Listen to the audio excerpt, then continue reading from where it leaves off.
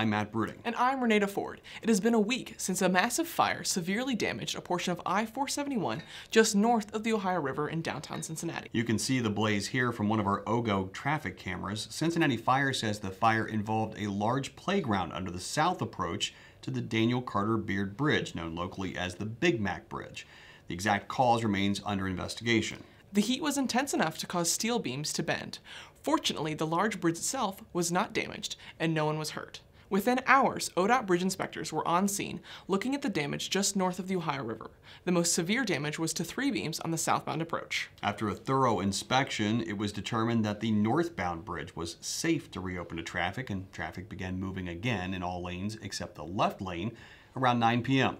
Southbound will remain closed until further notice. Our Uncrewed Aircraft Systems Center at Drive Ohio used a robotic dog named Brutus to help develop a 3D map of the damaged bridge using LiDAR.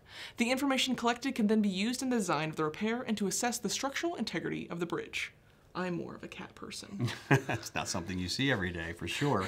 Really, really cool. You can get more updates on this fire at transportation.ohio.gov/471fire. Governor Mike DeWine was on hand to announce the opening of a new third lane on a busy stretch of State Route 161 between US 62 and I-270. The project included adding a lane to the ramp from westbound 161 to 270 north. This corridor has seen a 26% increase in traffic over the last decade, with nearly 83,000 vehicles using it each day. ODOT has always planned to increase capacity on this highway, but those plans were certainly accelerated when Intel made the decision to come here. This project was about more than just meeting today's needs. It's also about preparing for our future. While the new lane is open to traffic, the work isn't complete.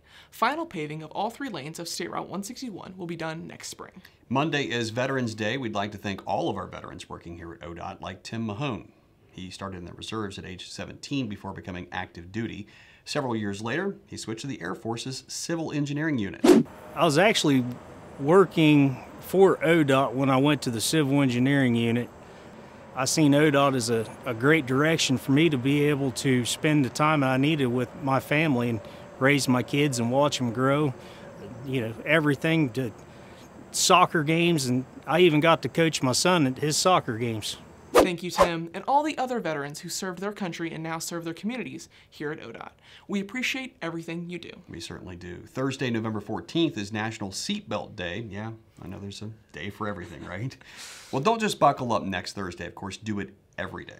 Wearing a seatbelt is an easy thing you can do to increase your odds of avoiding serious injury or being killed in a crash. In fact, the Ohio State Highway Patrol found that more than 60% of people who died in a crash in Ohio last year were not wearing a seatbelt. Buckle up, folks. Get more ODOT news online at transportation.ohio.gov. Follow us on social media and keep sending those great story ideas and feedback to loop@dot.ohio.gov. And now, you're in the loop! Yeah!